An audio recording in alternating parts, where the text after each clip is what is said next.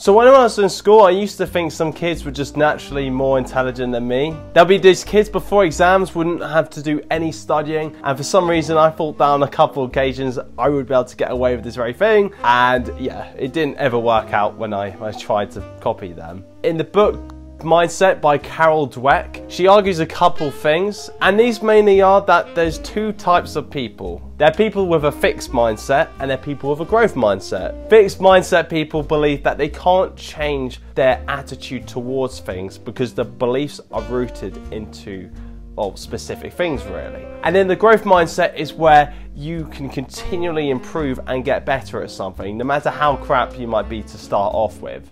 This book has been a really good read for a couple of reasons, mainly because it has taught me that talent is something not to be relied upon. I think we have this idea that people are either born with certain skills or gifts, or they do not exist at all. This book has a very powerful message that anyone can rise to the occasion, no matter what happens to them in life. Here are a couple of reasons why you should develop a growth mindset. Now, I think we all know the story about Christopher Reeve. He was the OG Superman, very, very talented actor. And as we know what happened to him, he was tragically paralysed after he was thrown from a horse. However, he started doing a lot of exercises that electrically allowed him to move his arms and legs again. And that just begs the question, like, how bad would you commit to something, no matter how bad the odds look? And this is something that a lot of students come face to face with when they go to university, especially if it's a really good one. Even if their scores and their grades going into university are exceptional, I think a lot of students can feel like they don't deserve to be there, or that they can't succeed at any new challenges. And this is a classic case of something called imposter syndrome. And imposter syndrome usually happens when you're starting something new, like if you started a new job. And this is the notion that it's not your own efforts or hard work that got you to that place, but it's more something arbitrary like luck or just happy coincidence. The saying is, becoming is better than being, which is the idea that every journey is at the end of the day a process that we all go through, and it's not the destination that matters most. It's very easy to blame your lack of success or even failure on things that are nothing to do with you.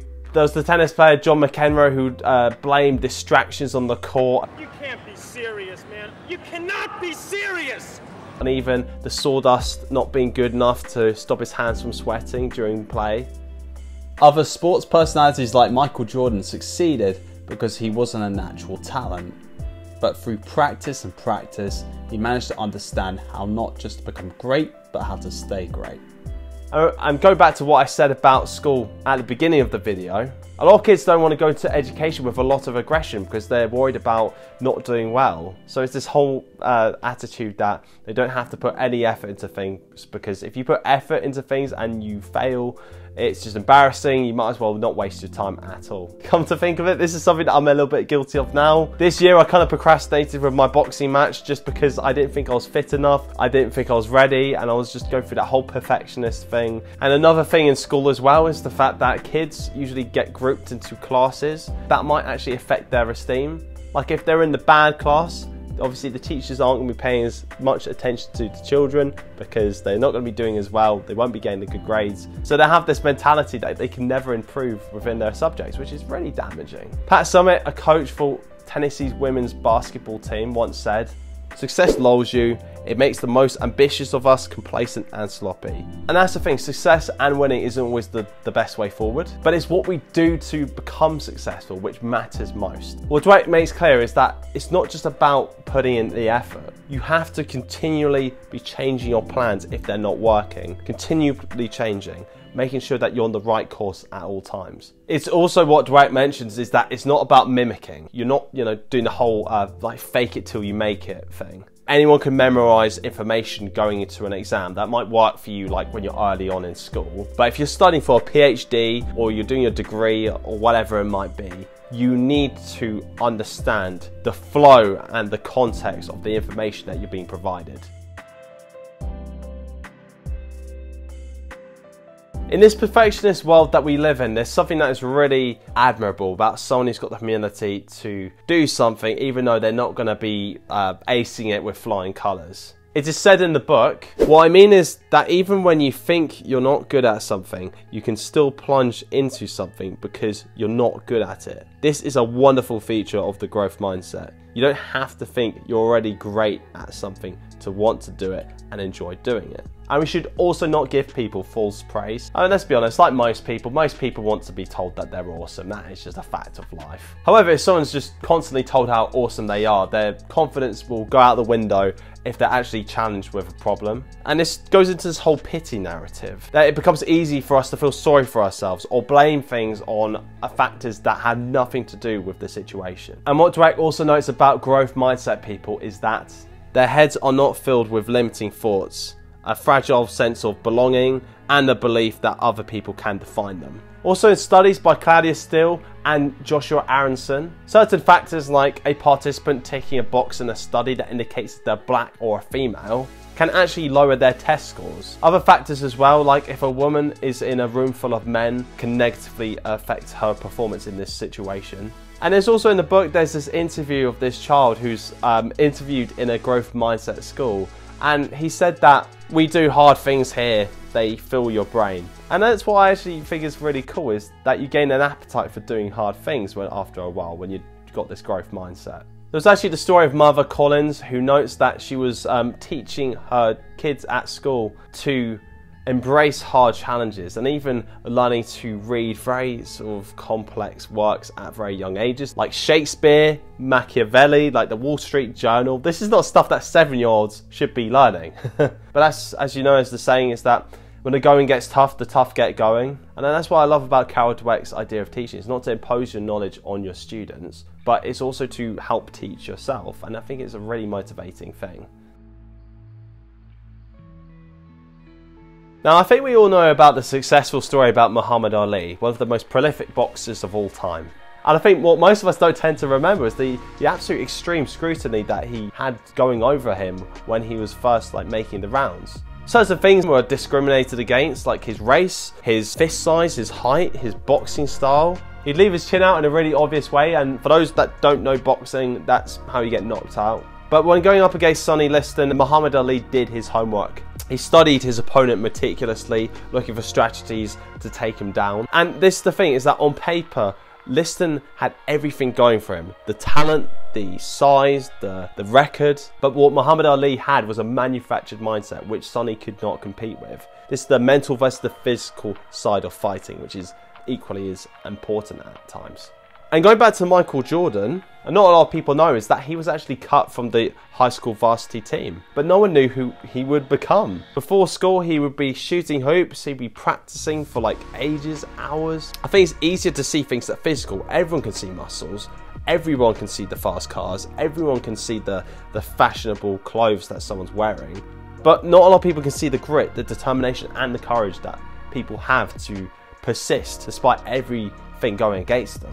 And the growth mindset is meant to do what it says in the tin. Like when I do boxing, whether that's doing sparring, whether that's doing 1v1 on the bag where you're trying to outlast your opponent, when I see my opponent is getting tired, that's what gives me energy, because I know that I'm not the strongest person, I'm not the fittest person, but I'm always going to try and outlast people, no matter what that is. And I think that's just the stubborn side of me that I've, I guess, kind of picked up on this boxing journey. I don't know if it's they're both linked, but I like to think so. Carol Dweck mentions Billie Jean King in her tennis game against Margaret Smith. And when Billie Jean King was being beaten during this particular match, she realized what makes a champion.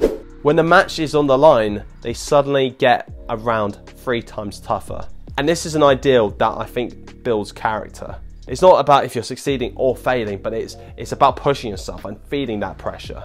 And I think this is very apparent in sports where you're not on a team, like in boxing or like in tennis, where you don't have anyone to fall back on but yourself. Like obviously your coaches can help you and mentor you from the sidelines, but you're out on your own. You're there with your own instincts. Alan Wurzel, the CEO of Circuit Chain, was also mentioned in the book as a man who wouldn't just look to impress the boardroom or seem likable to his executive team. What he would do time and time again was question their process rather than let it slide into mediocrity. And as some of you business heads know, companies like Enron did not take notice of their shortcomings, and they well, no one knows about Enron anymore. I mean, a lot of you probably haven't heard of Enron. This is probably the first time you're hearing of this company. And this is why evolving on the surface, it doesn't really count. Like if you've got six-pack abs and you've got a high blood pressure, like, can't really be going with that for too long. Dweck also notes in the book is Lee Iacocca, the former CEO of Ford Company, the absolute automobile monolith.